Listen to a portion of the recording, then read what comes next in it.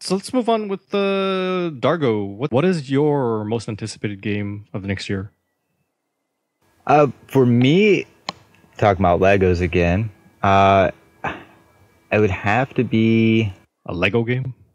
yes, a Lego game. No, Dual Universe.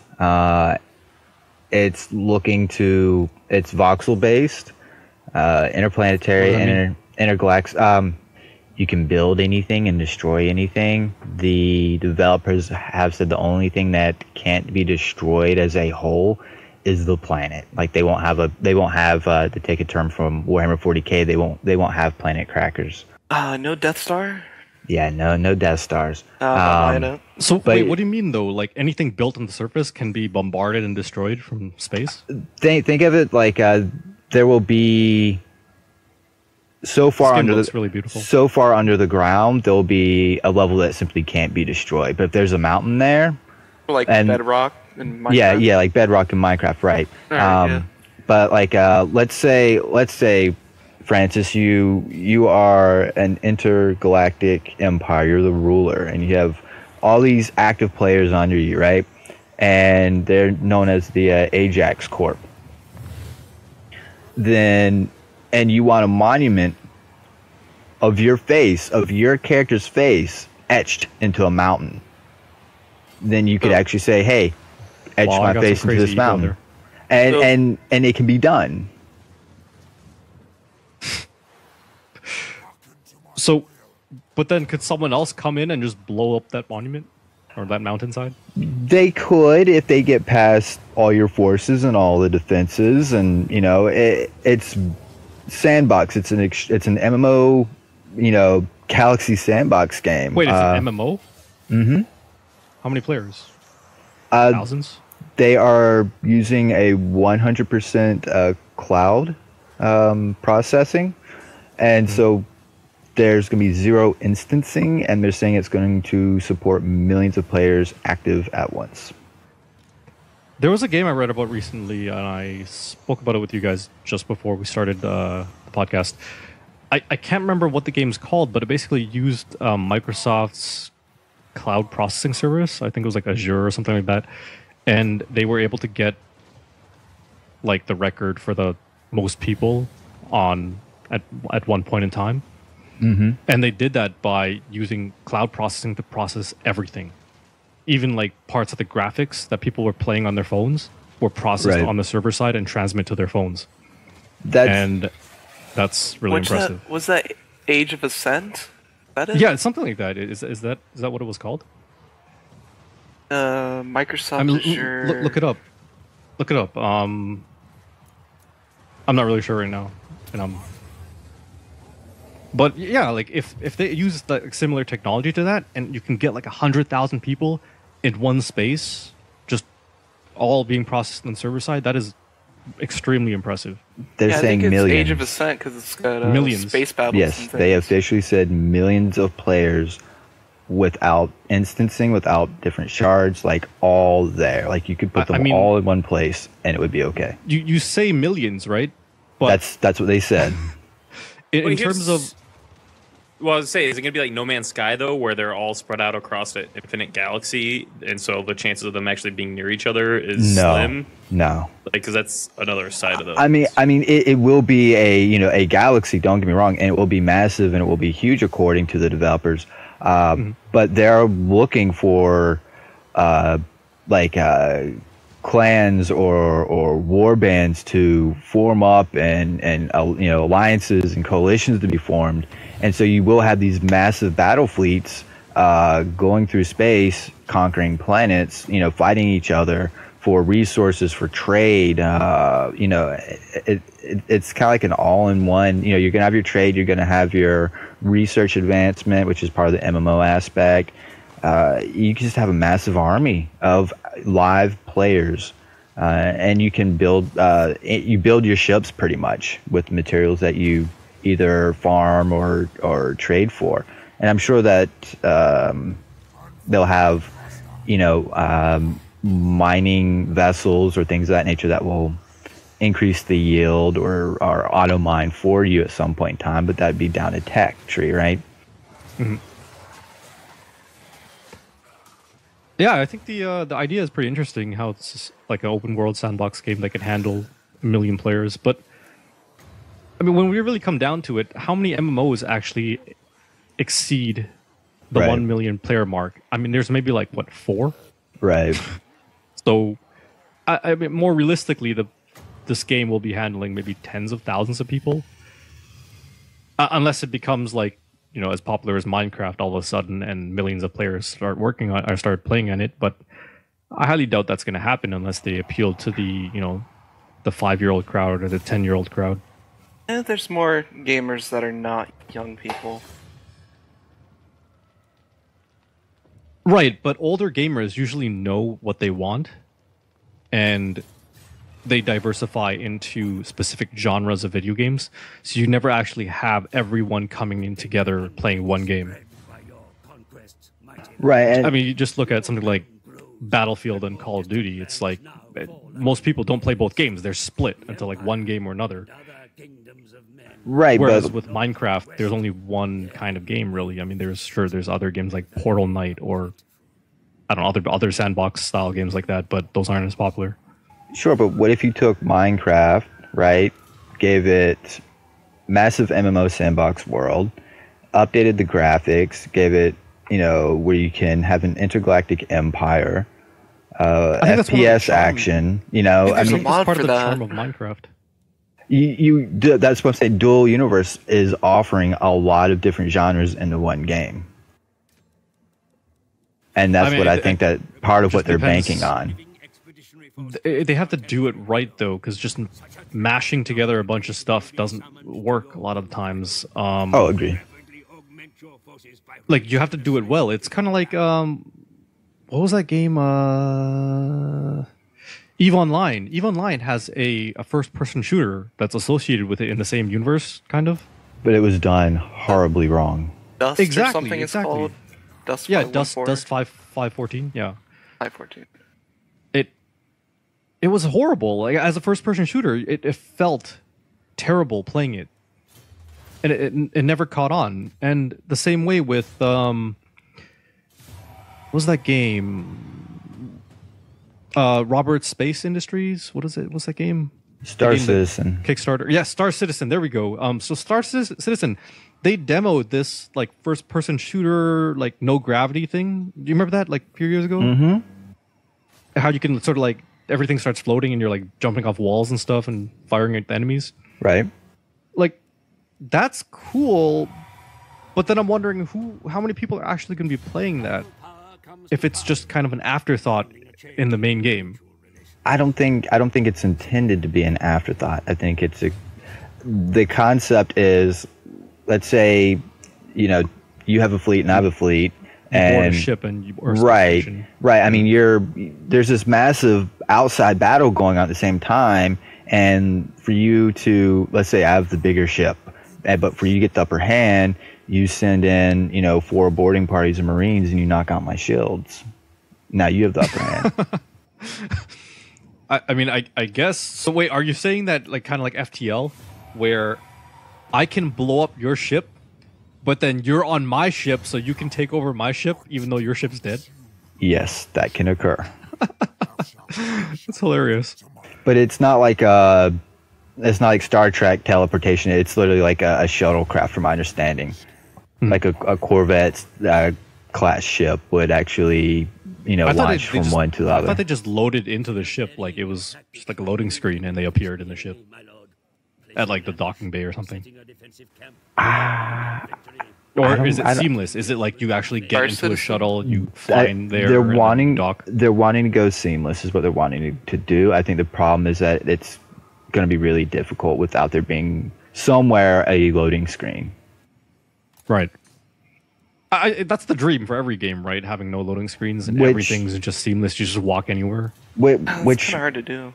it is, but what's really interesting is whenever 2 groups of ships meet that are going to fight, it kind of I'm apologizing on all the technical. I don't know all the technical terms, but it kind of creates their own It's fine. You know more shard. than I do. It creates their own shard, and it loads it independent of everything else that's going on. So Yeah, that makes sense. a lot of there's no one else things- there, right? So it Right. doesn't matter.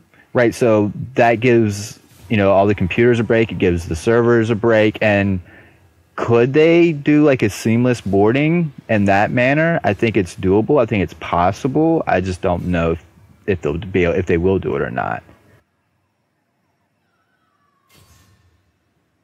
It's sort of their own instance by itself, right?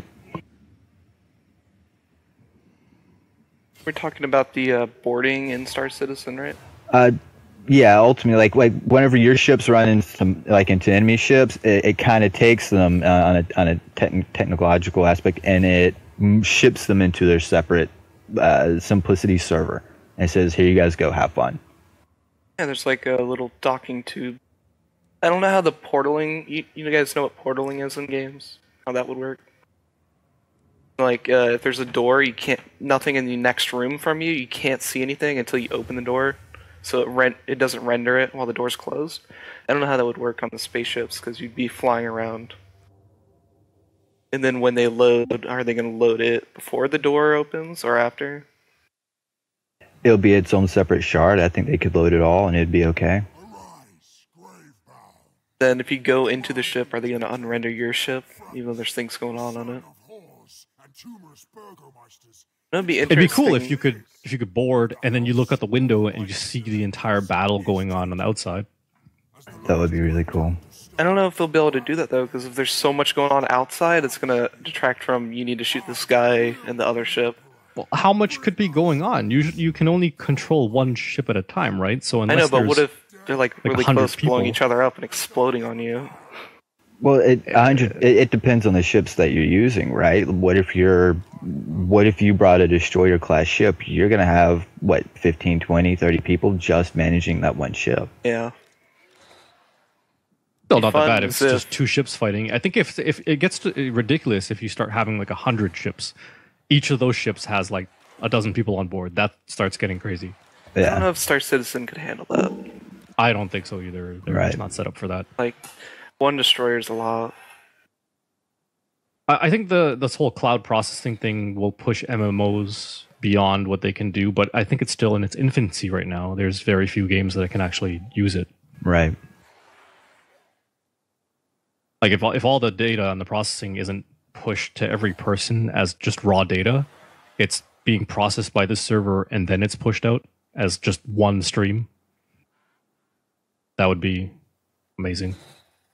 Allows for a lot. Yeah, it allows for a lot more things to occur. Yep. So like it's basically like instead of like if you're playing World of Warcraft and you're in a raid with 25 people or whatever, you are receiving a signal of the positioning for each of those 25 people. So instead of doing that, have the server like pre-process everything and then render out like half the stuff and then send that stuff to you. So your computer isn't actually tracking all that stuff. It's just showing you what the server's processing. Right. That's just, I don't know, it's really interesting to think about, but I mean, the actual implementation of it is like probably a decade away at this point. Like that Age of Ascension thing that Vector found is basically like a demo of what they can actually do. Even though that is a real game, it's out. You can play it right now, but yeah. So, Vector, what is your most anticipated game for next year? It was Mass Effect Andromeda. Also another thing on it is it's in a different galaxy, so they're trying to cut out all the stuff you did as Shepard in the Milky Way. They're in Andromeda now. Well, I think that still exists in the timeline, though. Like it's part of the universe's I guess history. they're distancing from all the previous story things, so they don't have as many chances of, hey, you met this character before. Oops, we used them again. And it's not how you played the game. Yeah, but I'd love to have Commander Shepard or any one of the other characters show up. Like if you had like Shepard. Liara. I'd love to see Liara again because Liara. Exactly. Liara's canon. Liara's she's so sexy. I don't think it's going to happen. Again, I'm pretty sure they're shooting for it in the future because there is context where they refer to Commander Shepard. Asaris can live. Age. Oh yeah, right? yeah. My mistake there. But that's the thing I was going to say. But they are shooting for it. If there's a character, it's her who's going to get pulled through. Mm-hmm. Maybe Miranda because she's like altered genetically or something. Yeah, genetically engineered. something I've brought up in a previous podcast. So it's the story for Mass Effect Andromeda is in the Andromeda Galaxy, of course, right? Yeah. That's the name of the game. So Yeah. it's interesting that we are now the outsiders kind of invading and trying to explore another galaxy. Yes, humanity's manifest destiny. So Sure, yeah. the character is Commander Ryder, and you have some kind of ship that you're taking there and exploring for humanity. I don't know if you're like taking everything over as an invader, or you're just exploring and looking for life. Well, at the very least, you need resources, so you have to land on a planet and try to like mine something or farm something, and that's kind of like an invasion in some sense, right? I mean, if we had some people like in the first series, the Reapers were the invaders from outside of our galaxy, and well, technically they were made in our galaxy, but they were in hibernation outside the galaxy, just on the edge. Yeah, they So did, in the new game, we kind of reverse positions. We are now the invaders, sort of, and the people that are living there are going to be looking at us like, who the hell are these guys? Why are they like in our galaxy doing? It's going to be on a different something? scale though, because it's only, I don't know, because the game's not out and we don't know too much, but it's just from what I can see, one ship and Commander Ryder and her crew or his crew, because characters. Yeah, but you remember the first two Mass Effect games? There was only one ship as well. I know, but like humanity's everywhere in those games, and here it's going to be all new, different races. I don't know how much you'll be seeing all the old races like Urians, Rogans, unless they like follow you or something. Yeah, unless they came with you on the ship. But that's a giant ship. The other thing is there's not I don't giant like colony ship. You think there would be a mass relay from the Milky Way to Andromeda? It's like galaxies away. I wonder how they get there. If anything we say right now is going to be speculation. Yeah. So from the look of the trailer, it didn't look that way because there is a scene at the end of one of the trailers where you see the ship kind of flying towards the galaxy, and the galaxy's still kind of small. Yeah. So it looks like they really just spent all the time flying there. And I'm sure they probably built some kind of FTL drive that is like 100 times faster, but it would still take decades, probably. So kind of a generational ship, maybe, unless it's really just... Unless they put the ship into a gun and they shoot that ship with a gun. We are back. What if the ship is just a giant mass relay and it just uses that? Well, if the ship is a giant mass relay, then it's basically like an FTL drive then, right? Oh my god. Just FTL drive. Oh, I forgot. One thing is the Reapers did have a mass relay out in dark space because the Citadel is also a mass relay. Oh, spoilers. That's right, yeah. So I wonder if they like get that back on and then it like takes them halfway or something. I don't know. They could also do just like a cryogenic sleep pod, right? Yeah. Boring though. Everyone you know is dead now. Oh Congratulations. gosh.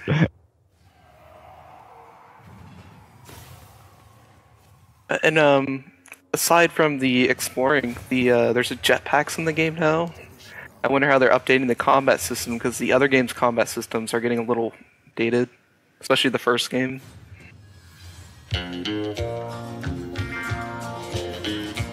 Have they given any details on what they're changing or how they're modifying it or upgrading So it? far, there's only been like one leaked video of the jetpack actually being used. Jump like stories. There's not too much. There's just the one reveal trailer and then that leaked gameplay. Yeah, I'm playing the reveal trailer from EC 2015 right now. Yeah. So It's surprising that we haven't really seen much new information, like new like media really since last E3. So I'm really hoping that they release something new, some new information this time. also wondering, one of the things I really did not like about Mass Effect 3 is how they have Day 1 DLC that cuts out a major character. I do not like that. What happened? Played Mass Effect 3, so you know Javik the Prothean.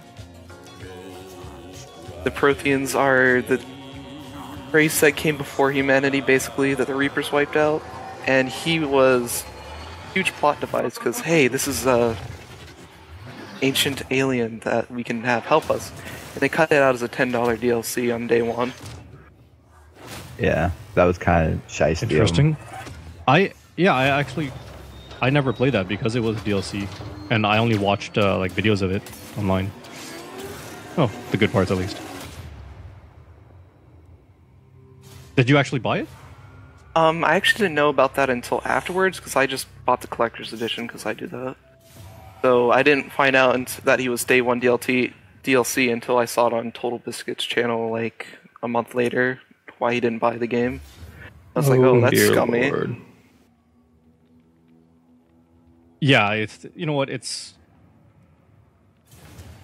I mean, BioWare is owned by EA now, so EA makes a lot of stupid stupid decisions about everything. And I think people are just used to it at this point. They like when EA does something stupid, we all just like shake our heads and be like, okay, it's EA. We're kind of used to it. It's not even a shock to us anymore, right? Talking about EA and stupid decisions, at one point in time, they were looking at microtransactions in the Madden games where you would actually have to buy air to put in the football. Wait, so would you still have to buy the game though, or would the game be free to play? No, you'd still pay like $60 for the game, but if you wanted to air in the ball for that game or season, whatever, you'd have to pay a microtransaction to make sure you keep pumping the ball. Sense. That's sort of like the mobile game style where it's. But those mobile games are free to play though. Where like, the mobile games where you have kind of an energy bar, so you have like 5 points or 10 points, so you can only do like 5 things, and then you have to wait like, I don't know, regenerates 1 point every 20 minutes or 30 minutes or whatever.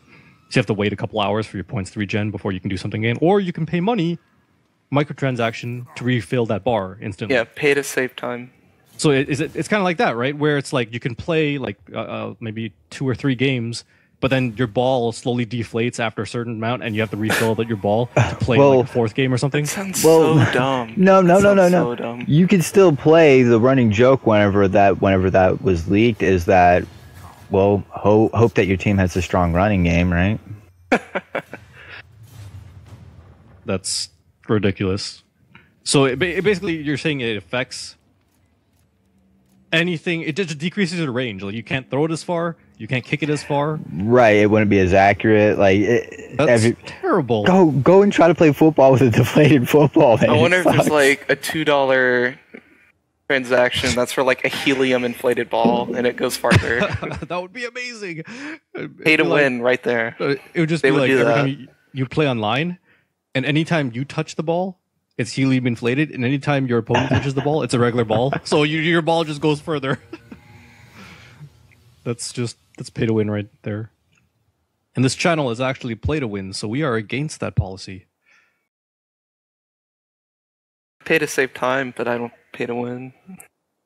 Pay to save time. Well, play to win does save you time, though, right? Some people have more money than time, and some people have more time than money. And some people have more money than sense.